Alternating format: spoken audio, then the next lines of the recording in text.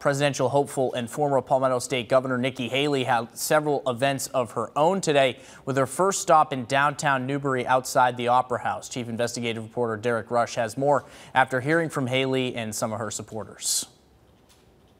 In a full day of campaigning across the state, former South Carolina Governor Nikki Haley's first stop was at the Opera,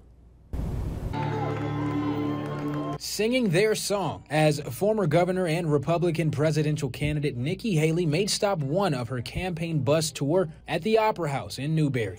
We'd like to see her give it a real big go. I think she's got a lot of push behind her, and we like what she stands for. The last GOP candidate standing in the way of former President Donald Trump's return to the Oval Office. Haley spotlighting former President Trump's legal troubles.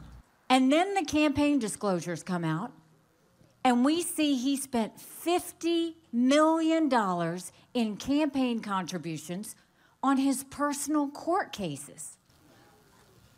Think about that.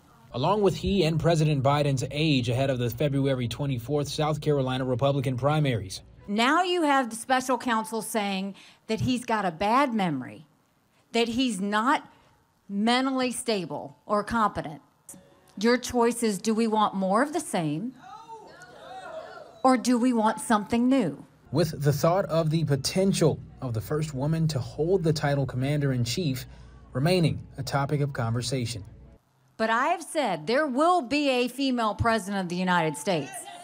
Well, my heart is, it doesn't matter to me, man, woman, color, black, white, brown, doesn't matter, as long as the person in office can get the job done.